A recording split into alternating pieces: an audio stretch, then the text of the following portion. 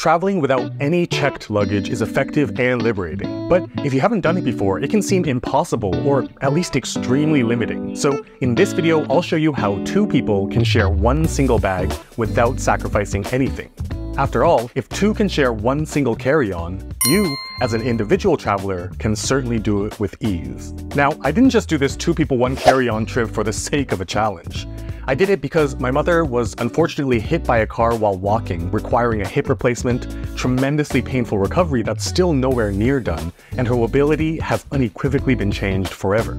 Everything starts with the bag, and although I have been using the original Packed travel backpack for quite some time, Packed was kind enough to let me test a pre-production prototype of their version 2 for this trip.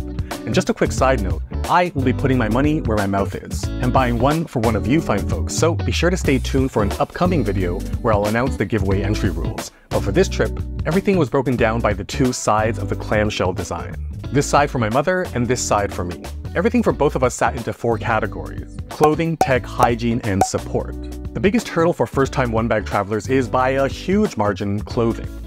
There are a few different solutions to crossing this barrier, but for me, as someone who is traveling for business at least 100 days a year, high-quality merino wool in the context of packing light, it resists wrinkling like no one's business, and most importantly is naturally antimicrobial, so in practical purposes does not smell and actually stays quite clean after days and even weeks of consistent wear in between washes. But for the 8-hour flight, and in fact for most of the trip, on my body I had Unbound's joggers and one of their t-shirts for comfort, as well as their compact travel hoodie in case it got cold on the airplane. Because this was a trip celebrating my mom's retirement, in case we went to a nicer restaurant for dinner, I decided to pack their ridiculously soft and stretchy merino button-up, as well as their merino travel pants. For sleep, and as a backup outfit, I packed this Arizon t-shirt by Uniqlo and these Nike running shorts. With their joggers and t-shirt on my body, as you can see, all of the rest of these pieces fit inside of the Zipway packing cube comfortably. And with the compression zipper, made it into a nice, neat package placed at the bottom of my half of the Packed travel backpack.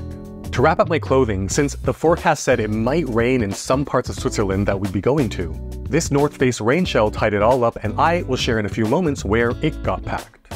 As for my mother, unlike me, she does not sweat ridiculously easily, so one-bag travel is even easier for her.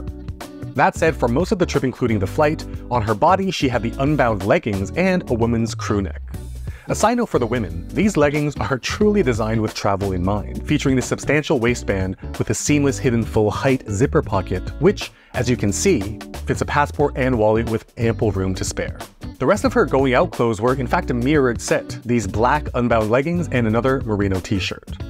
For warmth, she brought along her North Face fleece, and to wrap up her clothing, since I forgot to borrow them for filming this overhead shot, let me cut to what I filmed in our hotel in Zurich. And she's very particular with her sleepwear, so she actually has kind of a few options for her sleep over here. So there's kind of like leggings, shorts, as well as a very comfortable t-shirt over here. She did not want to use a packing cube, so all of her clothing, socks, and undergarments got tucked into the bottom portion of her half of the Packed travel backpack in a random drawstring bag. As for my own socks and underwear, I tested out one of the medium-sized packing cubes made by Packed, and in it, I brought 6 pairs of boxer briefs and 6 pairs of socks. A side tip, for any of you fellas who, like me, sweat easily and sweat a lot, getting thin, longer leg boxer briefs are a game changer to prevent chafing, and like everything else in this video, I have linked them down in the description in case you want to check them out for yourself. That closes out the first category of clothing, and now we can move on to the next category of tech. My mom's is easier, since the only tech she brought along with her was her iPhone, which just went into her purse. For me, even though this was a vacation to celebrate her long career, I still brought along my laptop, just in case I had to deal with any work-related emergencies. And my 13-inch MacBook Air slid easily into this padded compartment of the clamshell zipper lid. And for those of you who are curious, as you can see, my much larger and bulkier 16-inch MacBook Pro slides in easily. I typically bring more tech-related items for my business trips, which I didn't need to bring this time around, so all that was left in terms of tech were adapters, charging cables, and a power bank. My travel power bank of choice remains the Nitecore NB10K because of how slim and lightweight it is, while still packing 10,000 mAh of juice. I brought two adapters, one universal and one dedicated J-type for Switzerland, one for me and one for my mother.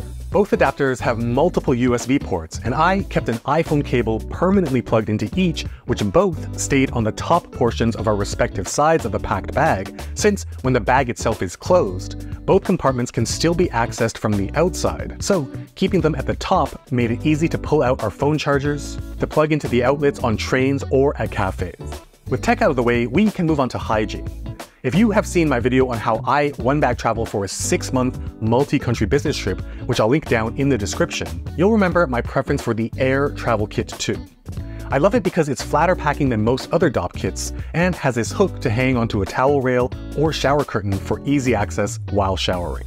My mother, on the other hand, doesn't own a DOP kit, and since I'm such an organization freak, I showed her some options and she chose the Alpaca Ghostsling Mini so that she could use it as a DOP kit, but also on the off chance she felt her small purse was too limiting on day excursions, she could use it as a larger purse during the day. I have no idea what she packed in there, but me, I pack what I'd assume most people do. Any soaps in 100 ml or smaller containers, but I do want to share something embarrassing that I pack that most don't, but some might consider. Like I already said a few times, I sweat so easily, and that includes my feet. So something I've started packing, especially after my long trip in the first half of the year in very hot and humid climates, is a small container of this Dr. Scholl's Odor X powder and a plastic bag. Every morning after showering and before heading out to explore, I squeeze a bit into the plastic bag, put my feet in the bag, stomp around, and then put my socks on, and I never have stinky, sweaty feet anymore.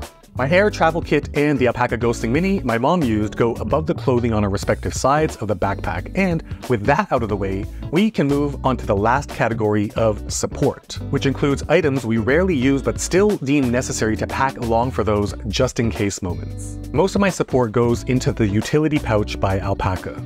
Super basic first aid kit including a few sizes of band-aids, polysporin, alcohol wipes, and Q-tips. A few sneaker wipes since the only shoes I wear when I travel are white leather sneakers for their versatility, which I clean with a damp napkin at the end of every day, but always bring a few sneaker wipes for major mishaps. Small items go into these 3 segmented zipper compartments like the SIM card tool for my iPhone for switching to a local SIM when abroad.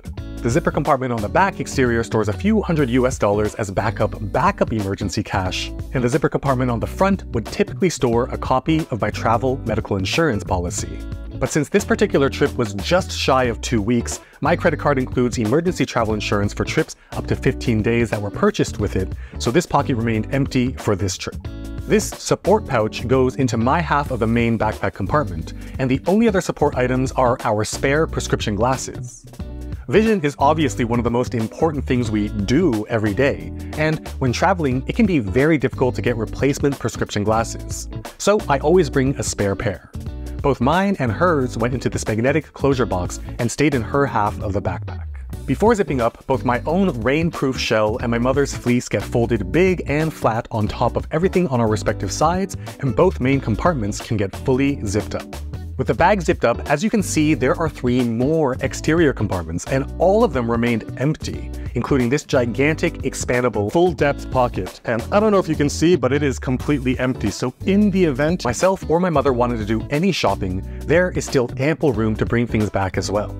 Now, some of you keen-eyed folks may have noticed in the corner of the hotel room footage that there was a large sling bag next to my hotel bed. If you have been with me for a bit, you know that for my passport and other travel everyday carry, I always bring a small sling or crossbody bag. This time I brought a larger one to be able to protect and have quick access to my camera, but the net effect was the same. 0 checked luggage. And to give you a very clear visual representation of what this looked like in practical terms, here is everything me and my mom traveled with.